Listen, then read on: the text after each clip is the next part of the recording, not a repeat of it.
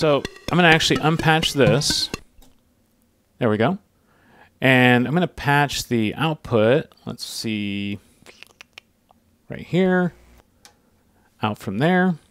And let's just see what it sounds like if I patch the different raw outputs into my switch. So I'm going to patch the 2790 into that one. And then I'm going to patch my 1194 into input number 2. I'm going to go 396 raw into input 3. And then I'm going to actually just use the regular BBD output from the module, which will have our affected signal, because these are raw outputs, into number 4.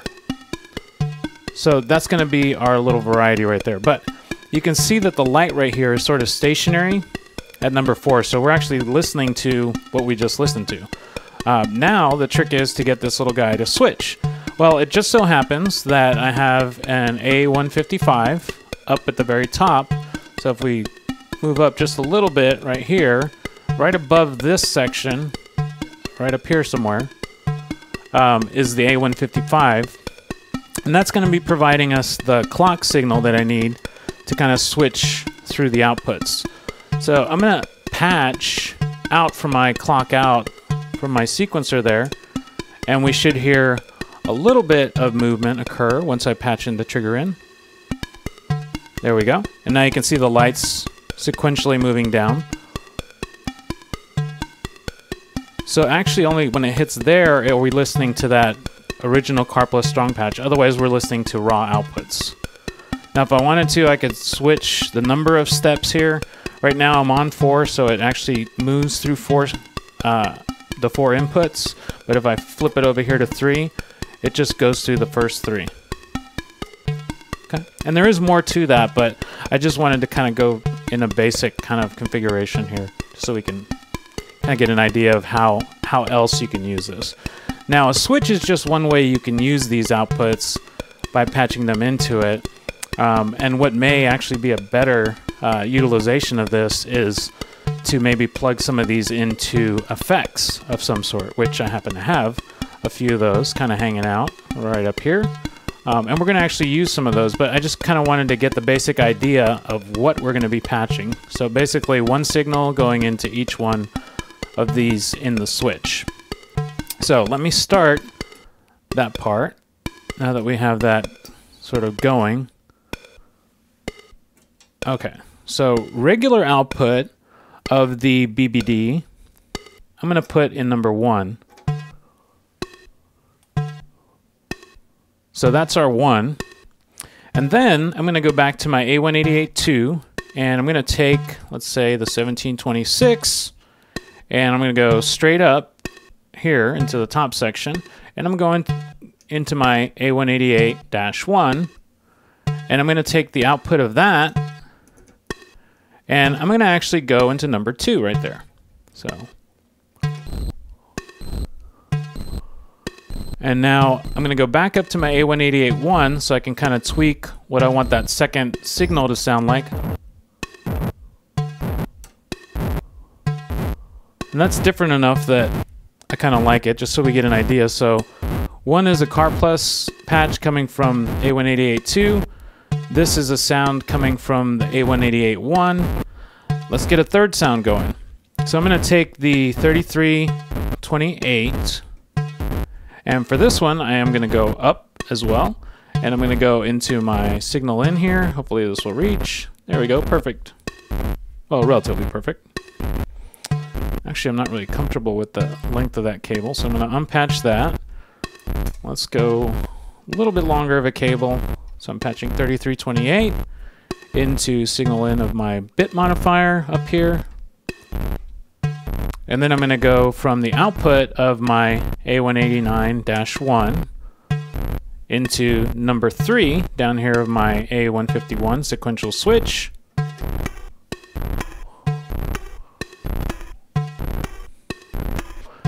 And then now whatever sound I want to set up on here I can. I mean, this has a lot of settings.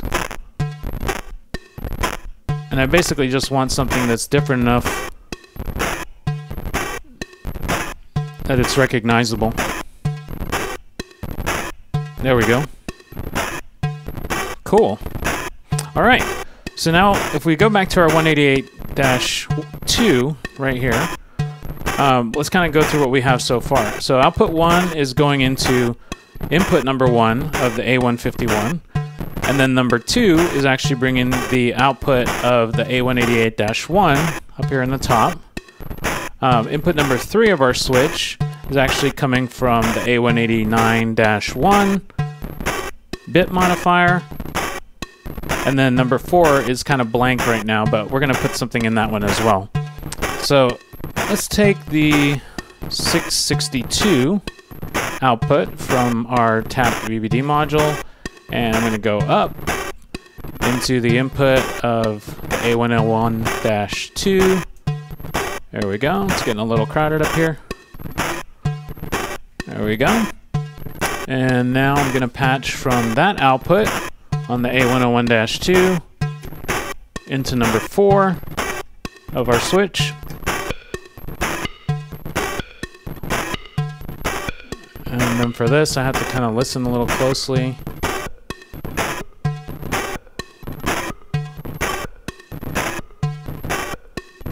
There we go.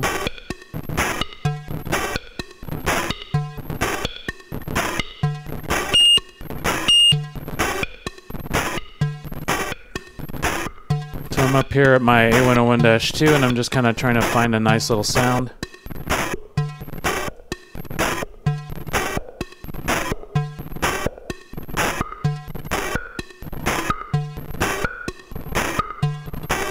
So there we go. We got 4 different varieties of A188-2 going into the switch, and we're just sending them all out to our mixer. So that's one way you could do this. Now, in the manual of this module, the A188-2, it also mentions some 5.1 applications that you could do, and definitely you could do that. You would have to have some kind of audio interface of some sort, mixer, so you could then feed them out into several different speakers and then get this little guy going. Just for kicks, why don't we go up and maybe adjust the tempo a little bit, because I want to kind of hear what that sounds like. So I'm going to bring the tempo of our sequence up a little bit.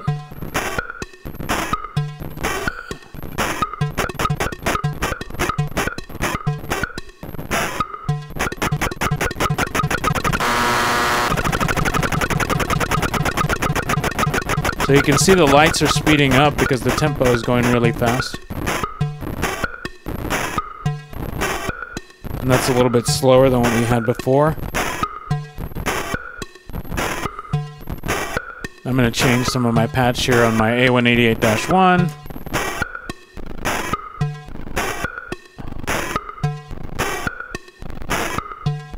And maybe change my A189-1.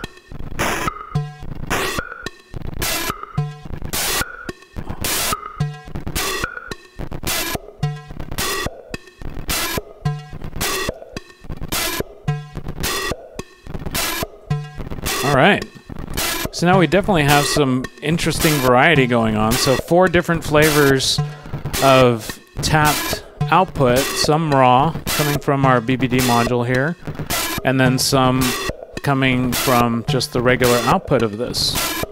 So in essence, from this output, what we're really getting is, let's see, the 1194 is on, 396, a little negative component of the 662.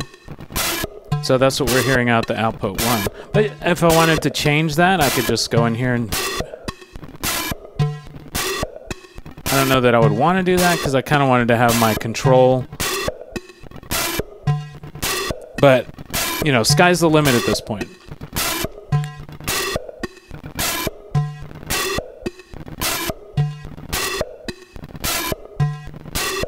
So, far cry from what we started with. And I'm just adjusting the A188-1 again. A189-1.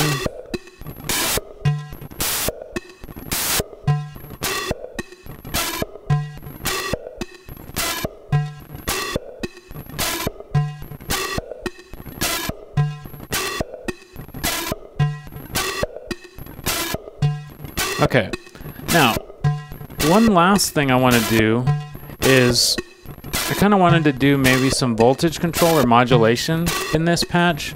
So for that, I'm just going to go up to this top section up here. There we go, right here. And I have my LFO kind of hanging out in the wings, waiting to do some modulating here. So I'm going to take an output here. Let's do a sine wave. And I'm just going to go right into my BBD A188-1 up here. And I'm just going to adjust the delay clock here with a sine wave.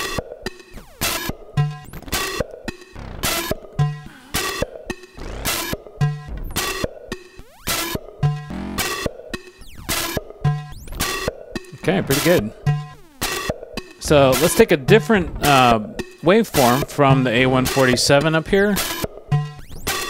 Now let's go into something else. Let's go maybe into our A189-1 variable bitrate modifier. Let's go into bit crush here. Whoops.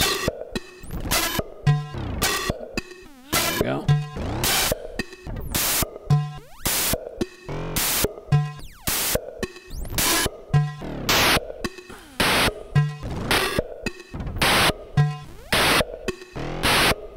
I'm liking it.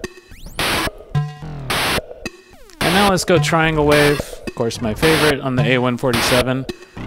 And let's actually just modulate our A101-2. So we're gonna go, let's go into CV2.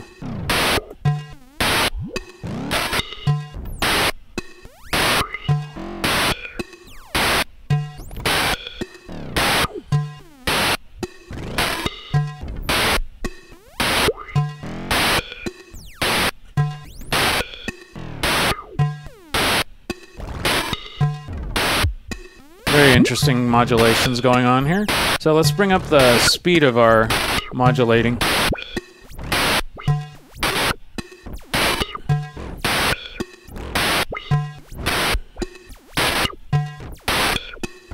And again, this is just experimental patching. You know, we could have used, if I go back down to the A188-2, I could, you know, use any of the other individual raw outputs for this. And I could just go right now and do one.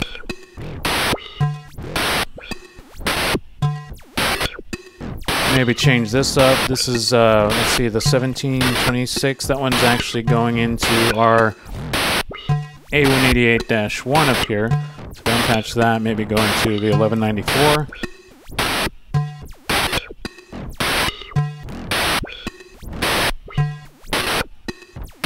So tons and tons of possibilities.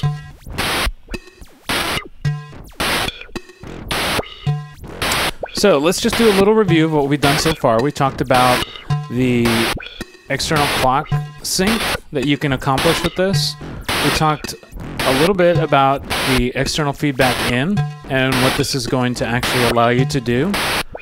And then we did kind of a little demonstration of, you know, just one way you could use the individual raw outputs of your A188-2 tapped BBD module. You could feed each one of them out to different effects, like I have up here, or you could do something a little simpler, maybe send them over to a switch and then have that go into maybe a filter that you like, because obviously since there are different taps down here at the A188-2, you will get a slightly different timbre.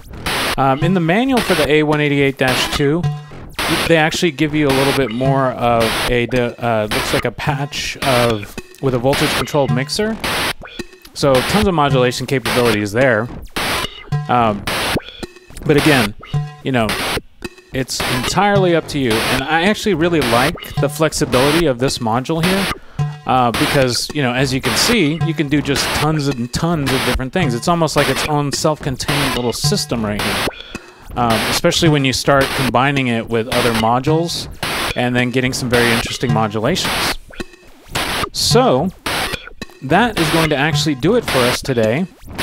I hope that this was fairly useful, and this is going to actually be the last video in this particular series. I hate to be kind of like a tease with the A155 up here, but I do have good news. We will be kind of going into the A155, which is up here. I don't want you to see them quite yet, but we will be going into a little demonstration coming up fairly soon on the A155 and the A154 as well. So please stay tuned for that. Hope you found this useful, and keep on patching out there.